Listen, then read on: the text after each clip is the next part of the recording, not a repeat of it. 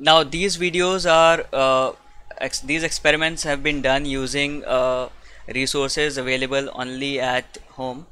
Okay, so I've taken an Amazon box, and this is a rectangular shaped box. So I'm finding the center of gravity of this. So you can see I'm drawing the diagonals.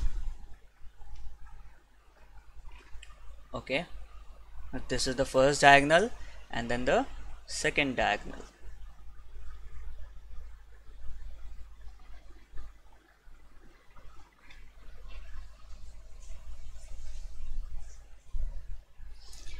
So the point of intersection of these two diagonals, this particular point, this is the center of gravity of this particular object. Okay, now see this, I've taken a small thread and tied a small weight below it. Now this will act as a plumb line. Okay, this will act as a plumb line, that is, it will denote that line of center of gravity which I drew over here. Okay, this particular line which you saw, let me show you, this line which I was drawing, this will be denoted by that plumb line. Okay, and I've taken a nail, tied one end of the thread to the nail, and then I'm inserting it at the center of gravity of the box. Okay, now see this diagram. You can see that this is the base, this is the support, and the center of gravity, the line passing through the center of gravity, this weight, is actually above the line of support. So the body is in equilibrium. Okay, the body is in equilibrium. Now I'll try and apply a force. You can see I'm applying a force, but still this weight has not crossed the point of support. Now you can see this is the point of support, this is the point of support. Okay, but this line center of gravity is still on the left of it, left of the support. Okay, left side of the support.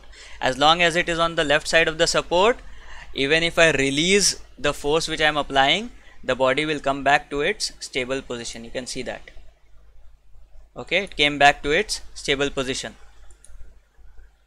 But if I take it away, if I take it to the right side, you can see as soon as it crosses the line,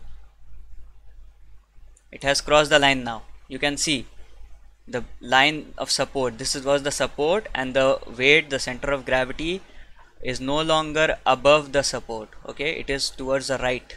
Now if I leave this box at this position, you can see since the weight is now acting on the right side of the support, there will be a moment to this side, to the right side, so the body should trip over. Let us see if it happens. If I release the body, you can see the body trip over. Okay, so this is what I was trying to explain. Okay, this portion of the video explains that the higher the center of gravity is from the base, the less stable the body is going to be. You can see if I place the body like this, the center of gravity is higher from the base.